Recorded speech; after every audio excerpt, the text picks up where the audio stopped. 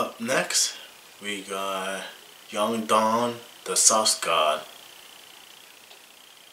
losing my toe. Ouch.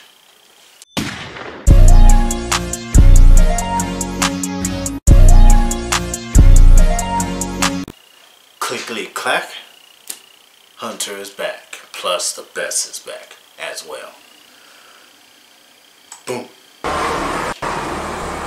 So I recently told you the story of my dad giving me a spanking for not doing what I was supposed to do in school during the 2nd grade. And that was definitely the most memorable spanking I have. I think the only time he ever spanked me on my butt too. He was more of a hold out your hand kind of discipline. And after that happened in the 2nd grade, I think my dad disciplined me physically only once more. And that must have been either in the 3rd or 4th grade.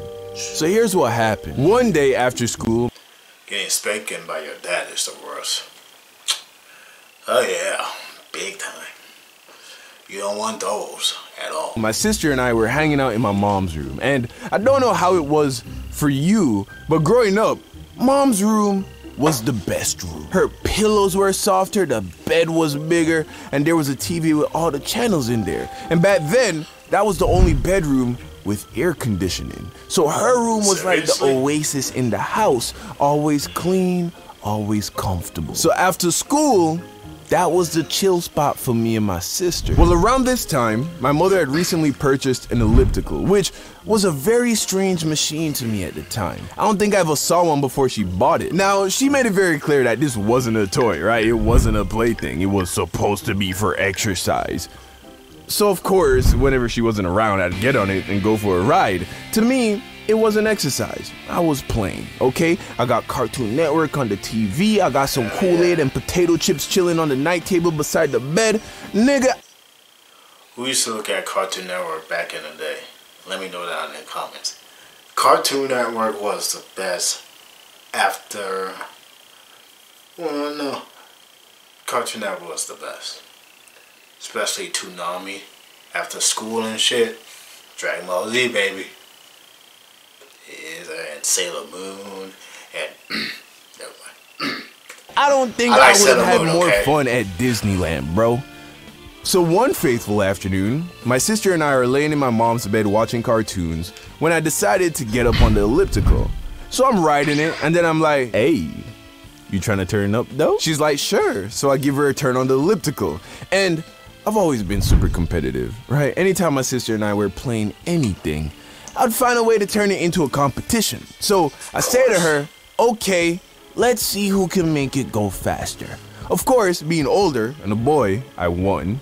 Then I was like, okay, how about this? Let's see who can make it go backwards the fastest. Surprise, surprise, I'm that guy. And my sister wasn't a sore loser, but there's only so much loss any person can take before they don't want to play anymore. It's been a while since I did Young Dawn the Sauce God's reaction. He upgraded his little animation. I like this new animation style. Don't get me wrong, the other ones was cool too, but oh yeah. What's up, bro? Realizing that, I tried to come up with something based on the elliptical that she could maybe win, right? So here's what I came up with.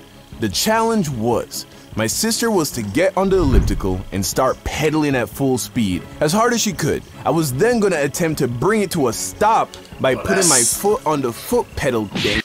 Why would you do that? Especially with no shoes on. Oh yeah, you definitely gonna lose a toe doing stupid crap like that. Okay. And apply force in the opposite direction. Basically, I was thinking, I'm so much stronger than my little sister that even as she's pedaling the elliptical at full speed, I'll be able to stop it. Well, turns out that's not how physics work. And unfortunately, you don't learn the formula for momentum until after the 3rd grade. So I didn't realize that once she got the elliptical going, I was going to be pushing against not just her strength, but as well as all the force that she would have generated from turning the elliptical as fast as she could. So there she is, pedaling at full speed. I'm standing beside her with what I am sure was a very smug look on my face, as of course, I was sure this could only end one way. She gives me the signal to say, all right, take a shot. I pick up my foot, time her rotations, and then I slam my bare foot down on the pedal. Not only was I Even I felt that. And this is an animation. I can feel that one. Whew. It kind of gave me chills a little bit. able to stop the elliptical, but it was going so fast that it flung my foot right into the rotating wheel at the front of the elliptical. And remember, this was in like 2003, 2004 when ellipticals didn't have the protective coverings over the wheels that they got today. Needless to say, my foot might as well have been thrown into a rotating cheese grater. I scream out in agony and then fall to the floor holding my toesies. My sister hops off and is of course very worried. I'm holding my foot and blood is starting to drip from my hands, so I know it's bad, but I'm scared to look. My sister kneels down and is like, let me see. I take my hand off my toes so she could see, but I didn't look.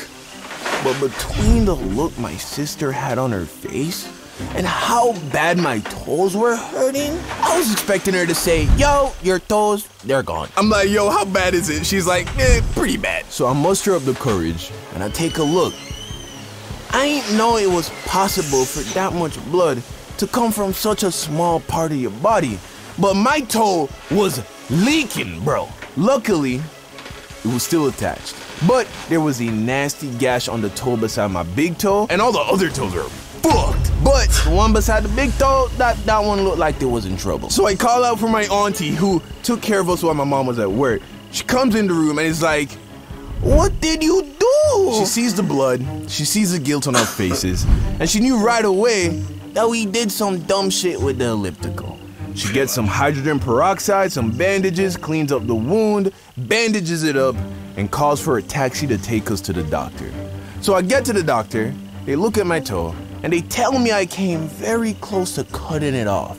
But thank Jesus, it was still pretty much intact, and I just had a really bad flesh wound. I wasn't gonna be able to wear shoes for a couple of weeks, but at least I wasn't gonna lose my toe. And my mom was mad, but she was more relieved that I didn't cut off my toe. Anyway, a few days pass and I've started to put the incident behind me when my dad stops by the house to visit me and see how I was doing. Time for a spanking. Oh yeah. You had this coming.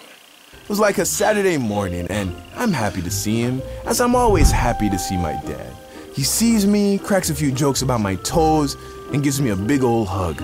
So he hugs me, and then he looks at me and is like, well, you know what I gotta do now, right? I'm like, what do you mean, what do you gotta do? What do you gotta do, Dad? He's like, what do you think? Get the belt. You know he wasn't supposed to be playing on that goddamn elliptical. I'm like, are you serious? Was almost losing my toe not enough for you? Must you beat me as well? He's like, son, pretty much, it's about the principle. Oh, which reminds me, don't forget to bring your sister. She's getting some of this too. I'm like, damn, this nigga ain't got no heart. So I get my sister, I get the belt, and this time I didn't fight it.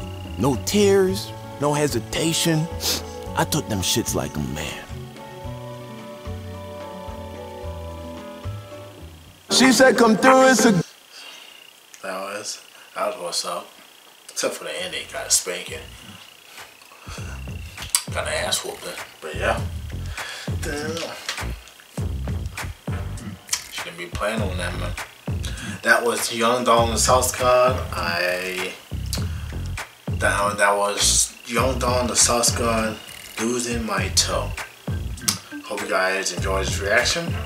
And kids never play on your parents' exercising equipment, or you might just lose a toe,